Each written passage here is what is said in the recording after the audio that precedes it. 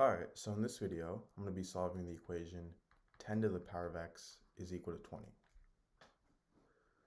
So to solve this, I'm going to start off by taking the log on both sides. So I get log of 10 to the power of x is equal to log of 20. From here, if I have something in the form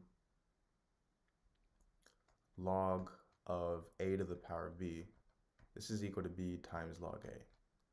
So log of 10 to the power of x, I can move x to the front, and I get x times log 10 is equal to log 20. From here, I'm going to divide both sides by log 10. So these two cancel out, and I get x is equal to log 20 over log 10. Now, we want to find the exact decimal value. So, to start off, log 10,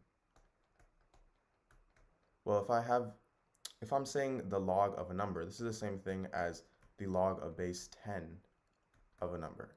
And if I have something in the form log of base a of a, this is just equal to 1, meaning log of 10 is equal to 1. So I get x is equal to log 20 over 1, which is just log 20.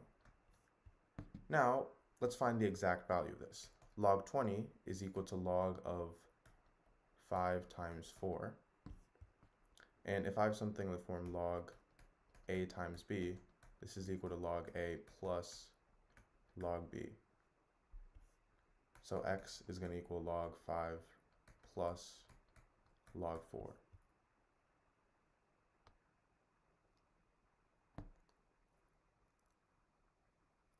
From here, log of 5, if I plug that into a calculator,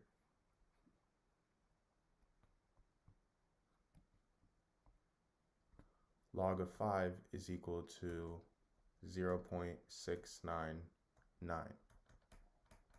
And now I'm going to do the same for log 4. I'm going to plug this into a calculator. So log of 4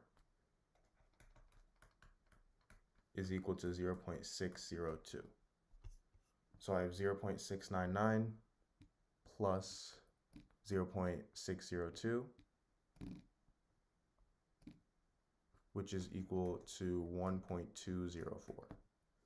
So this is my solution to this equation. Now, if you haven't already, please make sure to leave a like, subscribe, and share this video to your friends or family. Thank you. Bye.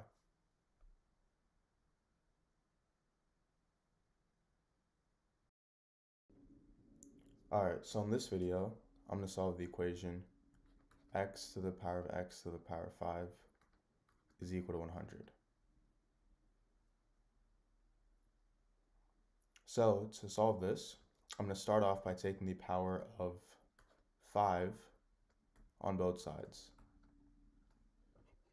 And now if I have something in the form a to the power of m to the power of n, this is the same thing as a to the power of n to the power of m. So x to the power of x to the power of 5 to the power of 5, I can switch the places of 5 and x to the power of 5.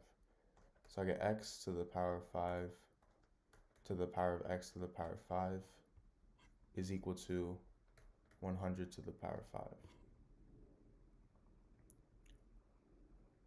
From here, I can rewrite 100 as 10 squared to the power of 5. And now if I have something in the form a to the power of m to the power of n, this is equal to a to the power of m times n. So 10 to the power of 2 to the power of 5 turns into 10 to the power of 10.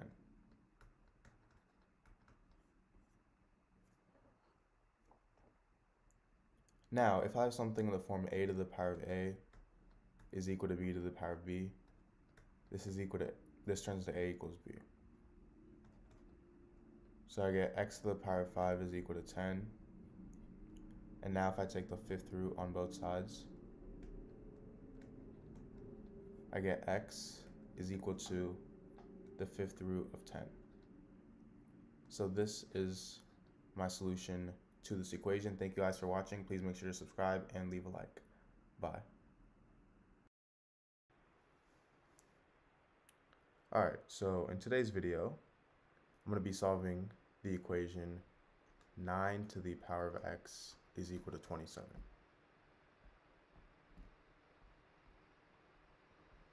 So,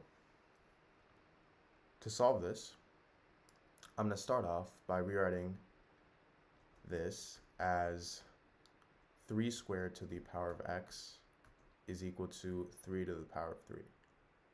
And the reason I'm doing this is so both of these values can have the same base, which makes it much easier to solve.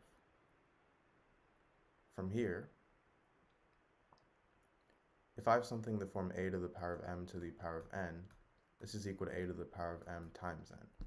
So 3 to the power of 2 to the power of x is equal to 3 to the power of 2x. So I get 3 to the power of 2x is equal to 3 to the power of 3. And this means that 2x is equal to 3 and x is equal to 3 over 2.